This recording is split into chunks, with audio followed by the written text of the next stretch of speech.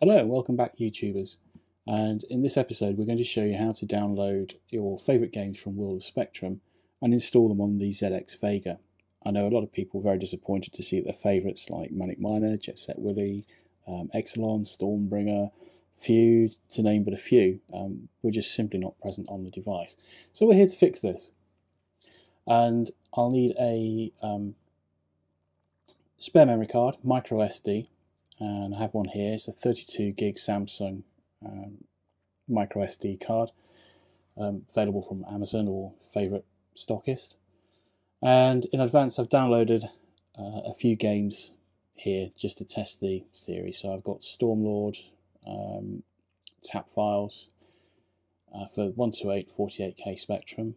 I've got Exelon, and in my favourites folder I've put Jet Set Willy, Manic Miner, Marble Madness, Prince of Persia, Solomon's Key, Tubaruba, and a special version of Manic Miner. Now, the ZX Vega guys, they recommend that you don't install too many files on the same directory or on the same folder, because the Vega won't cope with it. Not sure what the limit is, but for the purpose of this demonstration, I've added files in the root, well, what will be the root, and into a folder I'm going to call Favorites for now. And all I'm simply going to do is select those files, and I'm going to drag and drop to my memory card over here. Obviously I'm using a Mac. Windows, it's a fairly similar process, it's just the graphics will look a little bit different, won't it? Try not to be a bit flippant, but here we go. So my memory card, 32 gig available, stored on tap. Everything is all here. So the next phase, of course, is to install this onto my Vega.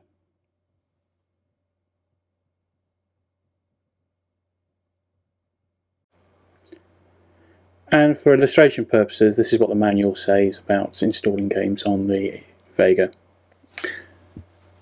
You can obviously freeze frame the instructions. I just thought for brevity I would keep it fairly simple. So I have my micro SD card. It's a Samsung 32 gig, and I have my Vega in hand here, and if you flip it over so that it's aligned with the D-pad, you can see a slot hopefully there on the video. The card goes with the pins facing down, and it just literally just pops in. There's no spring. You need to pull it out with your thumb if you need to get it back out again. And if it's all well, we're ready to start the system up. When the ZX Vega starts up, you should get a new menu item on the bottom right hand corner in green, which is B for SD card games. If that menu doesn't show, then it's worth checking that the SD card is inserted correctly. Sorry, the micro SD card is inserted correctly. Pop it out, push it back in again, and power the device back on, or press the reset button in the middle. If it's enabled, press B, and you're now presented with this menu. With the menu on display, you've got the choice of folders, either the root or favourites as we created here. Now this is what caught me out. Where I saw the dot underscore, it seems to be a Mac issue, shouldn't appear on Windows, I'm told, and you can ignore that, but press the left and right keys to select the folder or select the games. I was caught out by this because I thought I would see the complete list of games that I'd installed on the SD card, and it turns out that you have to press the left and right as it constructs the menus alphabetically. Once you've found the game that you want to play, press select, and it will start up. You'll get a warning message, as you can see here.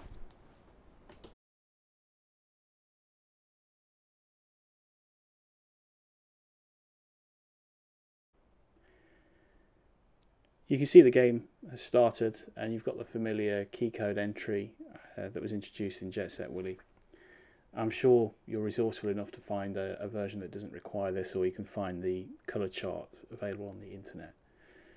To be able to enter the code though, for this example, we need to press the M button to activate the keyboard. Sorry about the blurriness, it's the camcorder again. I've selected the keyboard and I press for digits, and thankfully we've got 0, 1, 2 and 3 on here, and the code in this example is 2, 3, 1, 3. I dial those in using the rubber keys on the keyboard and then press the B button to enter, and there we go, Jet Set Willy is now starting.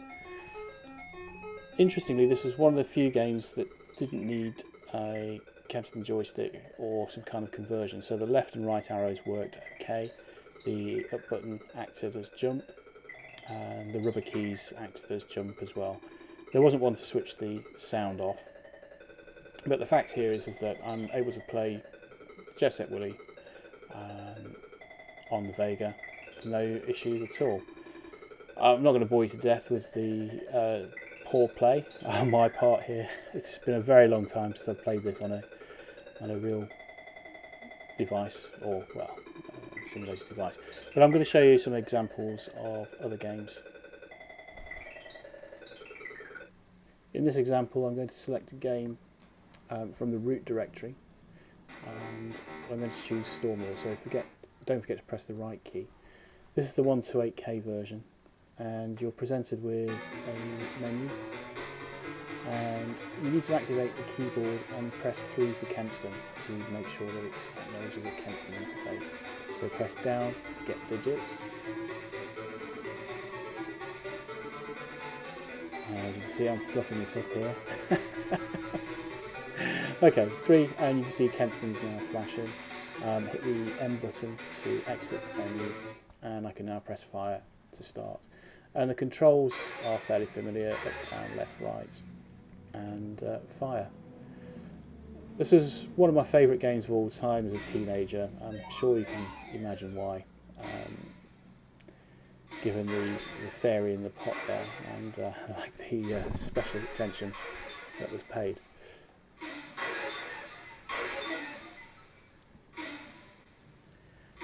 And that's how you install games on the SD card on your ZX Vega, and to avoid disappointment. I'm looking forward to the tool for configuring the device for games that aren't already included. We're promised that this is in a later release this year, or in a firmware update, and until then I'm able to at least play some of the games that interested me as a teenager, but there are some games that just don't work. Tubaruba I've not managed to get functioning, not without using the virtual keyboard, which is an absolute pain to do on this device. So thank you for listening. If you like my channel, please subscribe. If you like the video, click like. If you don't, and tell me why and how I can improve it. Until next time, thank you very much for listening. Take care.